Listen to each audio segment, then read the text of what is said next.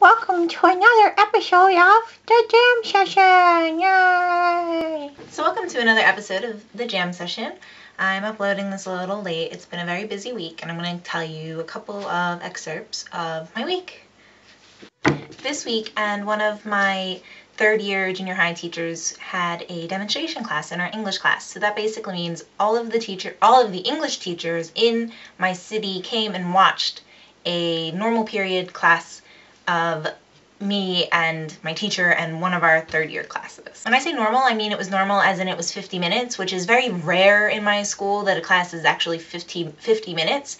It's very often 45 minutes, and they never tell me which schedule is being used, but I've been figuring it out slowly throughout this 3 months when we are having a normal schedule, and I think it's maybe been like 10 times total in the entire time I've been working here for 3 months.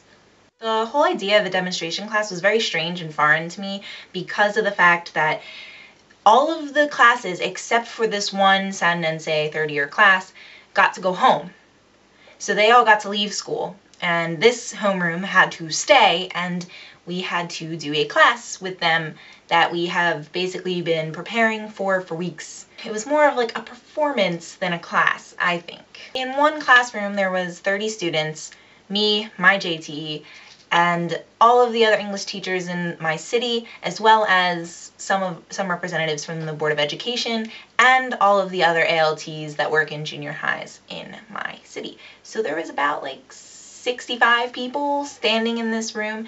Well, the students were sitting, but all the teachers were standing in the room for the entire time, and it was very cramped and uncomfortable, but thankfully I was able to kind of block them out and focus on the students, which is probably the best tactic, and other ALTs and my supervisor said I did really well, so I'm guessing that's a good thing, unless they're all lying to me. But yeah, I was so relieved when that class was over. Afterwards, me and a couple of ALTs went out to get dinner, and it was just, oh my god, the pressure off my shoulders after that was over was amazing. So amazing. The rest of the week went pretty normally. But on Saturday I went to a lake in northern Japan called Lake Tawada.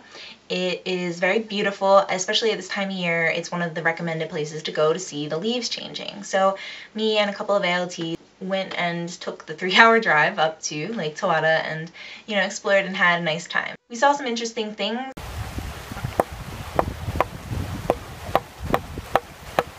Or should I say, we saw some beautiful scenes, since that is what my Japanese students always tell me in English, oh, you can see many beautiful scenes. On the way up, I actually pulled the car over because I thought I saw a waterfall, and yes, there was a waterfall just like randomly on the side of the road on the way up to Lake Tawada, so it was really cool, and we explored that for a little bit, and then we went to the lake.